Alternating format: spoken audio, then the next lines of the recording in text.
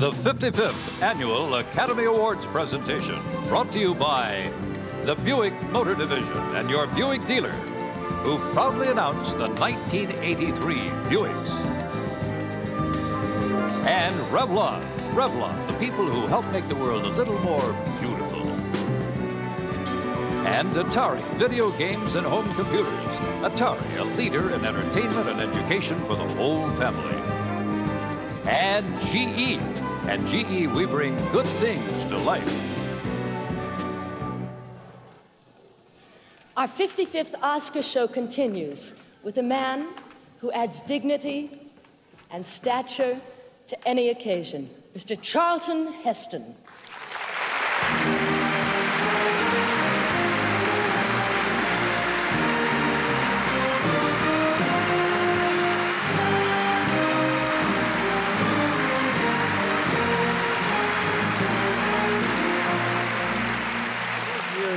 Academy agrees on an appropriate candidate. These ceremonies include the presentation of the Jean Hersholt Humanitarian Award. For those of you who may not remember Alan Defoe, the country doctor who delivered the Dion quintuplets, or some of the nearly 400 other characters he portrayed from the silent era until his death in 1956, here is Jean Hersholt.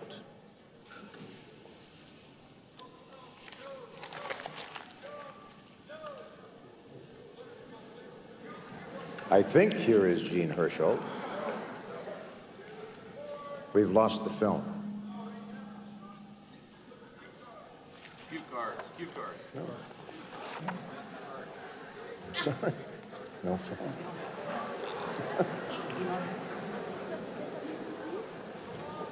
Should we skip the film? Yes. Never mind.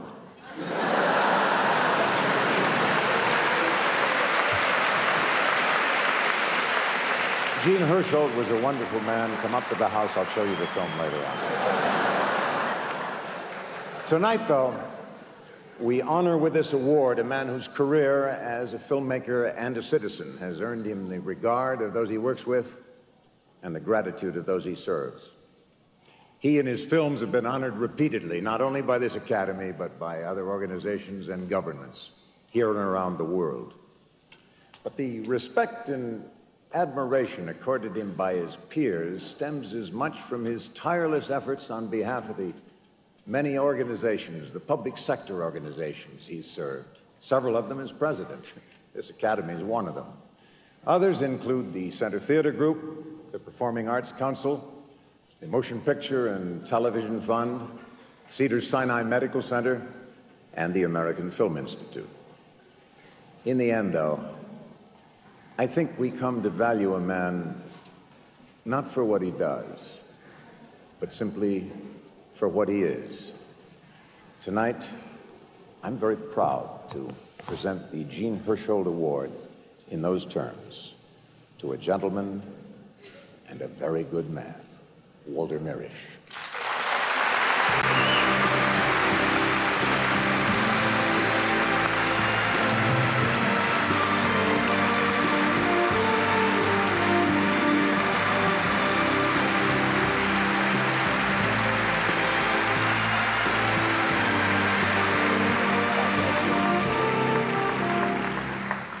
Thank you, Chuck.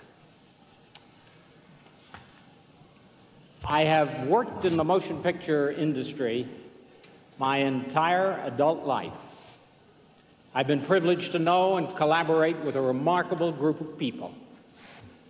I produce pictures of which I am very proud, and I'm preparing exciting and challenging new ones. The Academy honored me some 5 years ago with the Thalberg Award, and now this. In short, this industry has been exceedingly good to me. It has provided me with the opportunity to realize many of my most deeply felt creative and professional aspirations. A natural extension of those involvements has been the acceptance of some of the responsibilities of good citizenship. It's been a privilege for me to participate in various professional, cultural, and welfare activities of this industry and this community. I'm grateful for the opportunities that have been accorded to me to serve, and I enjoy the fulfillments and the friendships they've brought me. I recommend them to others. Now, thanks to Pat, who encourages me, to Andrew and Larry, who forgive me, to Marvin and Jesse and Harold, and thanks to the Academy and its Board of Governors, who continue to encourage excellence in our films and in our community.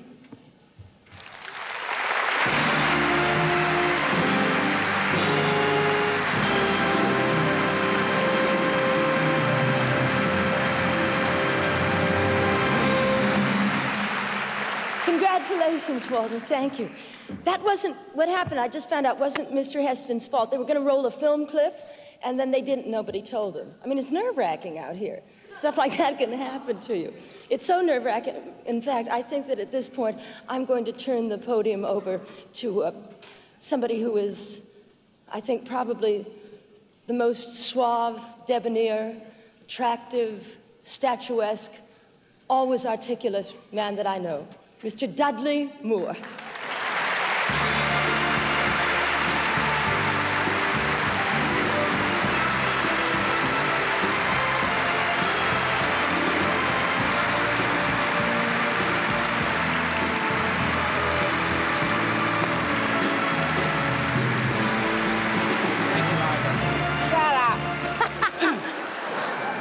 I must say, such a noise. I must say I've admired the way in which you've conducted the proceedings so far. You know, I think you've restored an element of dignity to a ceremony that has been in the past within a hair's breadth of being a piece of fluff. What's that? Fluff. Fluff? I hate it when that happens. I know. Yes. I've missed you so much, you know. Yes, I know. Ever since we did that film together, you know. And then I didn't hear from you, and you promised. You didn't write, you didn't call. I thought we had a life together, family, children. I said, oh, hello. Fine. Good evening. My pants are killing me. I'm very grateful to the Academy for letting me be an unnominated short subject.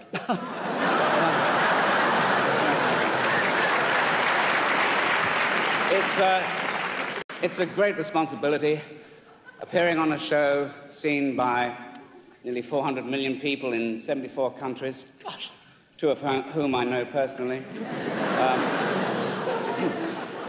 I'm relieved of one responsibility this time around, inasmuch as I'm not a nominee. I'm not bitter, fine. I don't have to worry about my acceptance speech. I don't know if you've noticed, but maybe it's nerves. Winners never seem to know when to stop. They're always thanking people they haven't seen for years, mothers and fathers, and, of course, in some tragic cases, wives.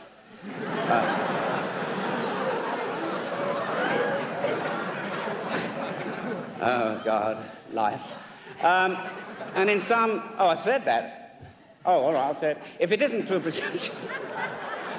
Gosh, this is fun. I'd like to suggest a model acceptance for all winners. And in that hushed moment, the envelope is opened and you hear, over the pounding of your heart, your name called. You leap from your crouching position, you grab your Oscar, you look your agent straight in the eye and say, who needs you?